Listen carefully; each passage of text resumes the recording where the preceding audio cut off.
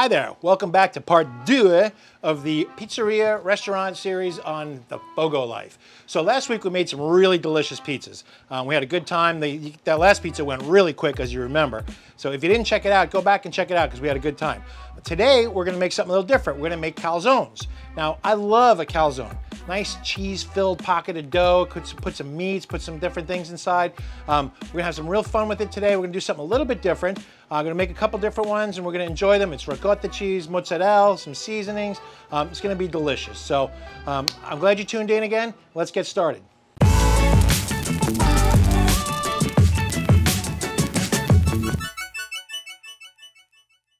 All right, so we're making our calzones. There's a little bit of prep to do beforehand. Once we make it, we're going to cover it with a nice egg wash. So we're going to take one egg, crack one egg, get rid of the shells, just a little bit of water, maybe about a tablespoonful of water.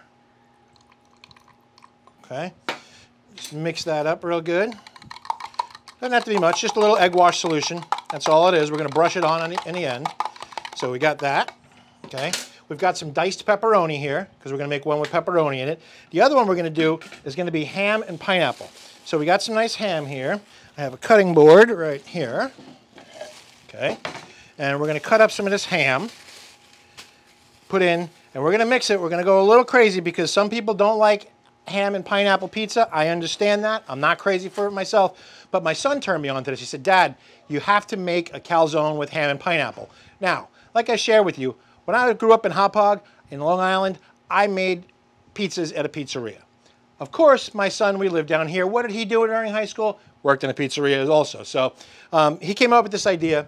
I wasn't crazy for it, but once I tried it, I had to admit, he was right. So it's real simple. I'm just going to make some nice sized pieces of ham. You could use any kind of ham you want. We just use a regular old tavern ham. Cut it into squares. As such, okay? We're just going to set that aside for right now because the other thing we have to chop up is some pineapple, okay? We're going to make, like I said, a ham and pineapple. So we're just going to cut a strip off of here. You can use canned if you want. We prefer our local grocery store here in Florida. They cut up some nice fresh pineapple for us, so we just cut it into little bite-sized pieces. Like such, because we're going to mix this in with the cheese and cook this right inside of the calzone. Oh, it's going to be so good. I know it sounds funny. Again, I'm not a big ham and pineapple pizza person, okay? Some people love it, some people hate it. It's like the most giant debate online sometimes. But what I do like is the nice sweetness that goes along with the ricotta cheese that you get from the pineapple. It's really a great combination. I was really amazed myself the first time that we had it. So I can't wait to get started. So that's our prep on that one. All right, so we take our ricotta cheese. Now what I like to do is use about 50-50 ricotta to mozzarella. All right, so we're going to take 1, 2, we'll go maybe 2.5 tablespoons. Okay, now we've got nice shredded mozzarella. We shredded this ourselves here. We've got a block, and again, we're going to want to use about 50-50, the same equal amounts. Okay. Take some pineapple and eyeball it. You know, if you really like it, add a lot more pineapple. You don't have to, there's no rules here, folks. It's all fun. Have fun with cooking. That's what it's all about. Take your ham, put it in here. Now, some people, when they stretch their dough, they like to put the cheese, then the mozzarella, then the toppings, however you want to do it. I like to mix everything together. I find I get a much better final product if it's all mixed together. So, we take that, mix it all up, and that's going to be our filling for our first calzone. Sounds good, right? I thought so too. Okay, let's get to the dough. All right, so if you watched our pizza videos, you know that we want to start with a really floured surface to stretch our dough. So you put a whole bunch of flour down. Okay, can't have enough really. We take our dough. That works easier. All right, then we're going to flour both sides of it. Okay, so we want to be able to stretch this dough nicely. We're going to stretch it just like a pizza. Okay, flatten it out. You can use a rolling pin for this part here, whatever you're comfortable with. Okay, that's the most important part. You have to be comfortable. Some people want to try it. You know, this is fun because you can get to do some different fun things with the dough as you're twisting. As you get better, you learn to throw it in the air. Juan, do you think we should throw the dirt? Should we throw the dough in the air? What do you think? Okay, he says yes. All right, so let's give it a little stretch here. Give it a little toss. Oh, okay. And we've got a stretched dough. Beautiful, right? We're going to stretch it a little bit more. I want a bigger one than that. Okay, that's better. Okay, we got our nice sized dough that we want. Then we're going to cut it into different sections. Now, where is our pizza cutter? What did we do with it? Here it is. Found it. It's okay. So we're going to make calzones, so we don't want to use the whole entire dough. This one I'm going to cut right in half, just like that. And we take our mixture that we had before. Now, what I like to do is I like to add a little bit of seasonings to this before we put it in, okay? So I'm going to add a little bit of oregano, just a couple little shakes. You don't want it tasting like complete, you're just trying to season it. You don't want to cover it up. All right, a little bit of basil, and of course it's Italian, so we got to use some garlic powder. All right. Again, you know, I'm a big fan of garlic, but if you don't want to overpower it with garlic here, you just want to get a little hint of it. So we're going to mix that all up. This is really easy. Mix it all up. Okay, so it's all dispersed nice and evenly. Then we put it on our dough. Place it right about in the center. Now, the good part is we have plenty of dough to work with, so we're not going to be cramped for space. This is the really simple part, but everybody freaks out because they don't know how to do it. First off, make sure your hands are dry, okay? You don't want them to be wet. Make sure they're nice and dry. Now, we're just going to take our dough and fold it right over, just like that. And we're going to pinch the sides. Seal it up real nice, okay? Seal it, seal it, seal it. You don't want this stuff leaking out. So you got to make sure it's really nice and sealed. You take your trusty pizza cutter or your knife and you cut a nice rim around it. Make sure that you're not going to the parts that are already sealed. So to seal it a little extra, I like to take the tip of a fork and just go around the edges. It makes for a pretty finish for one thing, okay? But make sure that it's really crimped closed nicely. It's going to make sure that you're not going to leak out anything. If this thing starts to leak, you got a real problem on your hands. Now, we're going to make multiple calzones here. So if you're making multiples and you don't, and they're all going to be about the same size, you want to remember which is which, okay? What you do is you save a little bit, like this, piece of pineapple. Now we're going to cut a little hole in the top to allow the steam to escape. If we don't do that, your calzone is going to blow up in the grill and it's going to make a serious mess. So what we're going to do here is we're just going to lay a little piece of pineapple on it so that we know which one is which. All right? Pretty simple, right? I think so too. Now, this is where our parchment paper comes in real handy again. You saw us last week, we used parchment paper on the pizza. Well, we could do the same thing with this, okay? Just lay it down, pick up your calzone, set it right on here. You can reshape it however you want. You can make it higher, taller, whatever you want, okay? But now we've got it on here, real nice. That's going to go on the grill. Let's get our next calzone ready, okay? This one's just going to be a plain cheese calzone, okay? So we cut that here like that. And again, the same thing. We lift it up. I want to show you from a different angle. And just run it over and seal it up. Same as the bigger one. This one's just a little smaller. It's like an individual sized calzone. Okay? You'll find when you're eating these things, say, oh, that thing is so small. Well, yeah, well, guess what? By the time that you're eating it and you're done and you've got cheese in you and dough and all of this other stuff that's in it, you wind up being really full a lot quicker than if you were eating just a piece of pizza. Again, take your fork, go right around the edge, crimp it closed. Don't break a hole in it, people. We don't want a hole in it. You're just trying to crimp it closed. That's all. What a messy work area, right? Well, you're working with flour, you're working with dough. You're allowed to do that. That's why I like doing this. It's the one time when I'm cooking, I'm allowed to be messy, all right? So there, that's crimped nice and closed. Again, we're going to make a little hole right on the top so that we allow the steam to escape as it's cooking. Again, piece of parchment paper. As such, and of course, doesn't want to come out. Okay, voila. Just lay this down here, take your calzone, lay it right on. Okay, that's number 2. Now we got one more to go. Can you guess what the third one is going to be? Right, my favorite, pepperoni. I just love pepperoni. I love pepperoni pizza. I love pepperoni calzones. I just love pepperoni, period. Okay, so now I'm trying to show you different methods to do this. Now this one, again, same thing though. Ricotta cheese. Ricotta, as they say. Okay. Now what I like to do here is put this the filling, whatever you're using, right in the middle. I like to put it right in the middle, okay? Then we got our mozzarella. Put that right on top. Careful now, you don't want to get it where you're going to be folding the dough over because it'll prevent it from sealing up. So you want to be real careful with this. You could even squeeze it like that if you want to put it on top. It's all going to melt in the inside anyway, okay? That's looking so nice, okay? Now, same thing. I know I'm showing you from the wrong angle, but fold it over, crimp it closed, same as the others. And boom, what, 10 minutes, 5-10 minutes, we've got 3 beautiful calzones made. What we're going to do is we're going to take them, and let me finish crimping this one closed before we get ahead of ourselves. Worst thing I do is get ahead of myself and skip a step.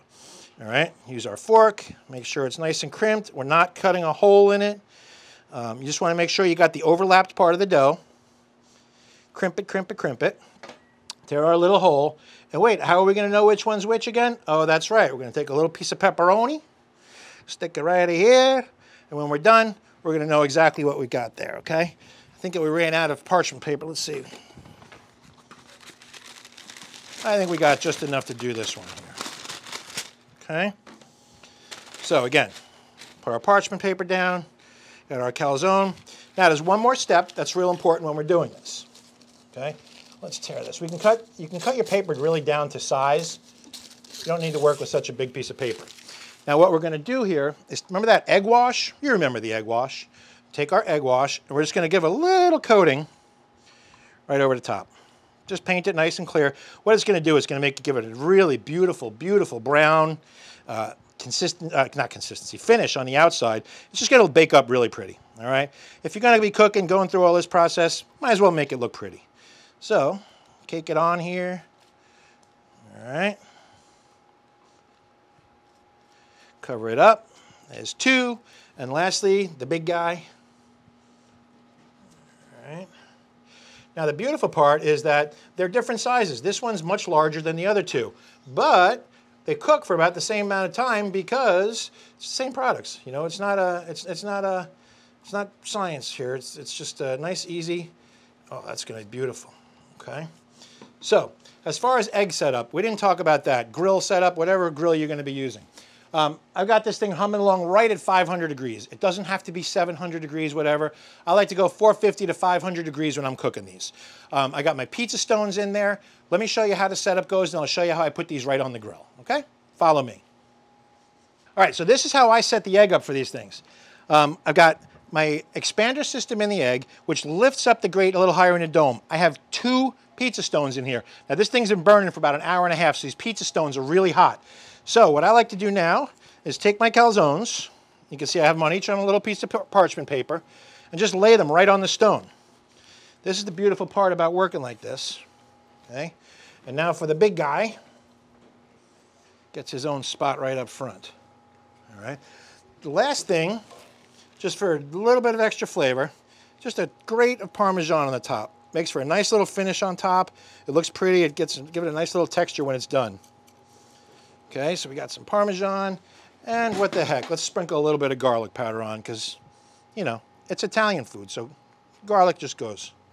All right, we're gonna let these cook for about 5 or 10 minutes. We're gonna check on them, they're gonna be nice and brown. We're gonna pull that parchment paper out, it's gonna be beautiful. Okay, so sometimes we have oopses, as you may have noticed in one of my other videos before. We had a little oops on this one. Our big calzone decided it was gonna burst open. So we've got a little problem. But the one thing you want to do is you're making sure that you're cooking them evenly. You want to spin them and make sure that they're all getting cooked evenly, all right? So right now we can even slide the parchment paper out, let them cook right on the stone themselves. I'm going to leave that one. That one doesn't want to come off. I don't want that. There we go. Okay? We're going to leave that one just the way it is. It's a mess, but it's still cooking. So, hey, listen.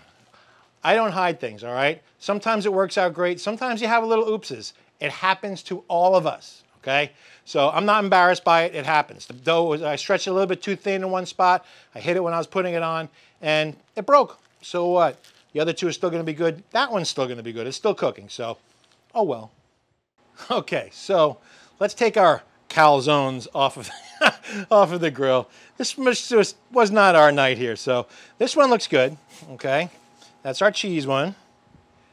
That looks good. Our pepperoni, oops, sorry. That looks pretty good. This one is a disaster. It's just a complete disaster. But that's okay. There's still enough that we're going to eat it because it's still cooked and it's still going to be tasty. We shut our egg down. And here we go. Aren't they lovely? Well, listen, not every single thing we do is a total success, all right? Every once in a while we have a little mishap. These two came out beautiful. They're a little misshapen. You know what, I probably rushed a little bit more than I should have, or whatever. But let's let these cool down for a couple minutes because they're just piping hot inside. So let's let them cool down. We'll come back, we'll cut into them, we'll enjoy some. I'm sure that they taste real good still. They may not look the greatest, but they're gonna taste really good. So let's get them cool down for a bit. Okay, so we're back to Calzone Bloopers 101. This baby here just decided to just burst open on us. This one got a little misshapen when I put it on there, and this one went wee, wee, wee. No, this one looks good, all right? So the funny part is they may not look great, but I can guarantee you they are gonna taste excellent. Let's cut into one and see what we got here. This is the nice one. This is just cheese, okay? Oh yeah, look how nice inside. Beautiful, airy. Got the nice mix of cheeses, got the dough mixture in there. That's looking good. Now our pepperoni, pepperoni. Okay. Beautiful. Again, it should be a little puffier looking, all right? But, you know, one thing that happened that I know of here is that the egg mixture, I mixed a little bit too much water into the egg mixture. This one we don't really even need to cut to look and see what it looks like inside. Just look from the top and you can see what it looks like inside. It did burst open a little bit, but notice how effective our pineapple on top is. We still know which one this one is. You gotta have a sense of humor, folks. So anyway, this one, it's still super edible. It's still gonna taste great. It just looks like, I won't say what it looks like, all right? But the bottoms are nice and brown, cooked beautifully on each and every one of them. They're beautifully done. They're going to be delicious. So I'll tell you what, I'm going to take a piece of the ugly one and I'm going to eat it. Let's see. Oh, it's great. Sweet. The gut just got a nice flavor. It's really good. I mean, it looks like, you know what it looks like. You know what I want to say. That's what it looks like. But it tastes really good. Have some fun with it. You know, this is a great example to show you not every cook goes the way we want it to. And we could have started over. We could have made a different video. But I want you to see that, hey, we're just like you. You know, it happens. It happens to all of us, especially when you're on camera. It seems to happen most like that. But listen, that's going to be a really super tasty calzone. Again, our cheese one, our pepperoni. Hopefully you got some good tips. Next time I think I'm just going to use straight egg. I think I'm not going to mix any water into the egg wash, and we'll try that. So, listen, it's a learning experience for me. I learn every day. I don't make them every day, so like I said, it's been since high school since I made calzones, and that was a long, long, long, long time ago. So, I hope that you've enjoyed this. I hope that yours come out better looking than mine. Hope they come out equally as good tasting. Show me what you got. Tag me in your posts. Captain Ron 302 on Instagram. All right, tag me. I want to see what you've got going.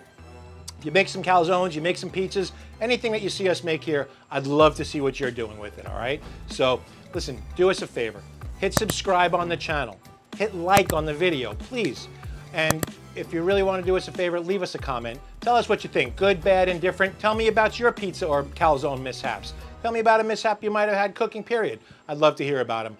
So, thanks to you very much for tuning in this week. I really appreciate it. Thanks again to FOGO Charcoal for having me. And I hope to see you all back here next week again.